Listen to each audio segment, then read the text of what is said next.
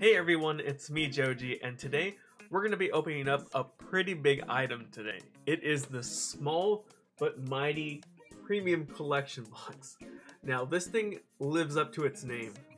It is big in the terms of mighty. And it comes with a lot of stuff. It comes with 10 booster packs. As you can see, the promo pin over here on this side, a coin as well, or maybe I'm pointing at the opposite directions, but a pin and a coin, plus some kind of keychain. This thing is huge, honestly. Like, it's hard to get it even in shot. But yeah, 10 packs, promo, and some other goodies. But do the packs live up to the name of the small but mighty premium collection box? That's what I'm gonna find out today. And looking at them, there's a bunch of old stuff. So I don't know. Unless they pack these things with really good cards, I don't know if it's gonna live up to the mighty part of its name. So here is the box. It is fairly large, as I said. It fits almost exactly in frame for the camera. And as you can see, we get 2 Darkness Ablaze, what looks like 2 Rebel Clash, and then going down to Burning Shadows. Actually, it looks like 2 Burning Shadows on this side, what looks like a Crimson Invasion, base set Sun and Moon, base set Sun and Moon, so 2 base set Sun and Moons, and then a Steam Siege. There's a lot of old Sun and Moon and even an XY pack in this. I don't know if it's really worth the $50, but you do get a lot of stuff for the price. That's all I'm saying. It is worth the price for the amount of stuff you get, but I don't know if it's the stuff that you really want. I don't think anyone's going out looking for base set Sun and Moon anymore. They're mainly looking for the newer stuff from Sword and Shield. I'm still surprised that they've saran wrapped that. I don't know, maybe something with the packaging. They felt like they needed to wrap it an extra way. But let's get this thing slid out of here. Alright. Some more pink packaging. Let's get this piece off. This is definitely a huge product. Is there a code on the back of this? There is. Okay. We'll show this code off in a second. Let's get rid of this plastic. Get the card out. Alright. Throw this out of there. We'll show off this in a bit. And we'll look into the rest of this in a second. But let's take a look at this promo card. Not bad of a looking card. I'm glad that they're releasing some of these cards that we missed here in English. And other languages, obviously, other than Japanese. The Japanese release did get these alternate arts. There's also, we're still missing the Jirachi one, which did come out, I think, as a premium collection box at Walmart's. There's still, obviously, all the gold cards for Charizard, Reshiram and Charizard, the ADP. There's all the bunch of gold cards that we're missing. But we're still starting to get some of the alternate arts here. So, nice to finally see some of these reach the US and other countries. Let's get a sleeve for that guy right there. These baby trio. And now let's actually take a look at these products. It's gonna be alright, let's so it is straight up just a keychain. Not a keychain kind of person, so I'd probably never use this. Maybe for younger kids. Maybe this is what some of these boxes are geared towards. Kids that are just getting something for Christmas. So it's another, they weren't too picky on what to put in this box. Here's the coin. Actually a nice cool looking coin. And this pin, which I was kind of hoping wasn't going to be too difficult to get out. We'll have to use something to pull it out here. Something unfortunately a bit sharp. Doesn't mess up the acrylic part maybe? Good. Here it is. Nice cute little baby trio pin there, if you're a pin collector, which I kind of am. I'm both a card, pin, and coin collector at this point for Pokemon. As I said, 2 Darkness Ablaze. Oh, it wasn't 2 Rebel Clash. It was 1 Rebel Clash and 1 Sword and Shield. Okay. Kind of hoping for 2 Rebel Clash. 2 Burning Shadows. Not bad. A Crimson Invasion. So 2 base set Sun and Moon, and finally a Steam Siege. I don't know why we still have Steam Siege. I think this may be the last bit of them that we'll see for quite a while.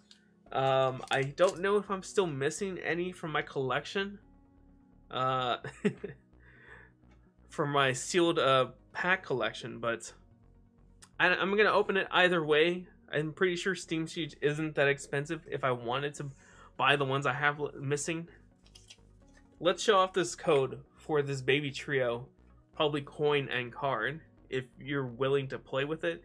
It's actually a really hard card to play.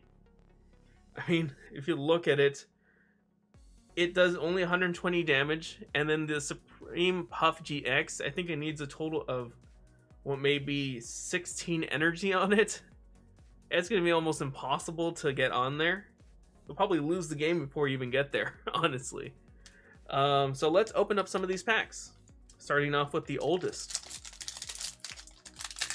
As I said, $50 is pretty high, so I don't expect a lot of collectors to go out and buy this. I think this is more for newer players and just more of a Christmas gift, really. So if you're looking to get something for a Pokemon fan, this is a way to get them just a bunch of stuff that they won't be too picky about. Now, I don't remember if this has energy, but I'm pretty sure it doesn't, so that's why I'm not going to do any energy tricks. I just did the 3 to the front. Let's see here. I honestly am not too excited to open Steam Siege. If I remember correctly, there's not too many good things in this one, as you can see. And I'm not collecting these for a master set or anything, so for the most part, that's pretty much just bulk completely. Maybe the reverse I'll keep, but I don't know. Although, to be fair, I do wish that they would bring back those double-typed Pokemon like we saw for the Volcarona. Double-typed Pokemon was actually pretty cool in my opinion, just giving that option to hit either for fire or grass weakness. But yeah, in terms of Sun and Moon base set, I believe I have most of these cards, other than some of the reverse ones and some of the holo and regular rares. Alright, at least we got the Pinsir. Let's put that there. Open up another Sun and Moon base set. But yeah, as I was saying, this is more for newer players. I would suggest getting this for, if you're willing to spend the $50 and getting them something with a little bit more variety. Get them this instead of just like a Vivid Voltage booster packs or something. But if they're more to the newer stuff, I would stick with the newer Vivid Voltage, Sword and Shield, and up, really. Let's see here. We're pulling cards a little bit ahead of time here. Hey, we got a Dragonite holo. Not bad. Okay. First holo of the packs. Not going to sleeve it, though, because it is the one I already have. Maybe we'll give that away or something. Now, I don't remember which one came first, if it's Crimson Invasion or Burning Shadows. I want to say Crimson Invasion came first, but maybe I'm wrong. Maybe it was the last one for Sun and Moon before Ultra Prism. But we'll see. I probably will remember once I look at the code, not the code, the card's little icon. No, this one actually did come up after Burning Shadows, I believe. Oh well. Messed up the order a bit, but either way, we're opening up Pokemon cards. Still happy about that. We got Skidoo Reverse and Camerupt. Wow, this box does not have a lot of good stuff. We're, what now, 4 packs in? And only 1 holo. Just that Dragonite, which, again, I already have. Some of the holos I already have for some of these older things. Maybe we'll get a Charizard from here today. I really doubt it, but hey, you never know. It might happen. We got Sophocles, Ribombee, Venipede, Sandygast, Morlo, Crabrawler, Stuffle, Reverse Escape Rope, okay, starting and ending with the same card, and a Slowking. Actually, I don't even have the Slowking yet, so that's good. I'll put it in the pile, but I need to remember to take that out from there. I do not have that Slowking. Alright. Another pack of Burning Shadows. There's the code. Here is the energy. And here is the first card, which is a Tormenting Spray. We've got Weakness Policy, Tangela, Routes, Rhyhorn, Hoot Hoot, Whirlipede, who was peeking there at the end, and Shiinotic. Wow. Still one holo. Maybe the not Sun and Moon, Sword and Shield are going to be a bit better. Let's hope, really. Imagine us getting a gold card from one of these Sword and Shield again. If you haven't seen it, go check it out. I'll link it up in the eye. We did pull a gold card recently. One of the gold cards I was looking for. And if you haven't seen, the newer gold cards are actually some shiny Pokemon. So definitely worth a watch if you have time. Alright, let's see. We got Zigzagoon, Galicifer, Silicobra, Yamper, a reverse Scorbunny, and no holo to start with the Sword and Shield.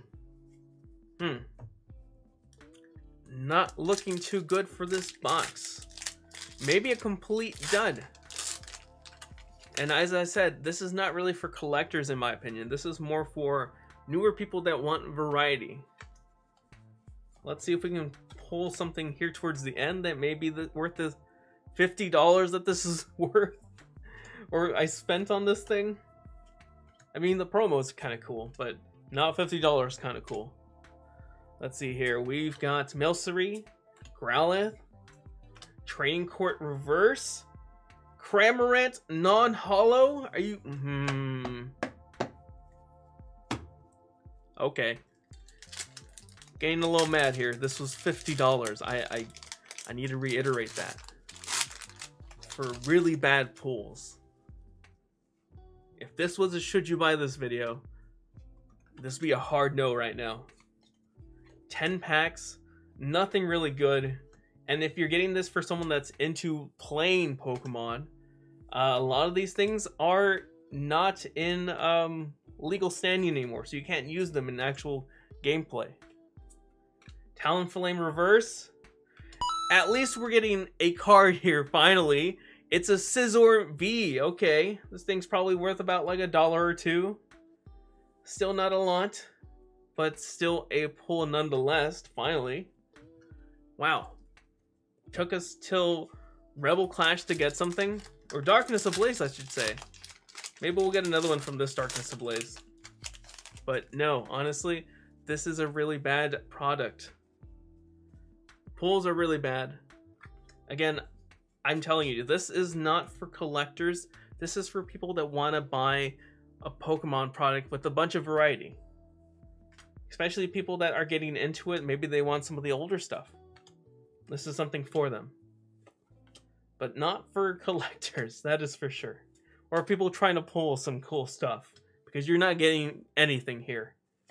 Look at that. Last card, not even a holo. This whole box gets a big fat no for me if you should buy this. It's not even a should you buy this video. Mind you. All we got today was the Scizor V from pulls. We got a Dragonite somewhere in that pile, but I'm not going to go looking for it. And of course the promo that came with it. The Baby Trio. So, all in all, it's probably not worth getting for 50 bucks if you're a collector. I would say get this box if you're new to Pokemon, if you're looking to get some of the older stuff, or if you're trying to get this for a gift for someone. Just keep in mind, you're not going to get good pulls from it. Maybe you'll get lucky, maybe you'll get a better one than I did, but 1 out of 10. If you count the holo, 2 out of 10. So guys, would you buy this $50 product for yourself or for someone else based on the pulls we saw today?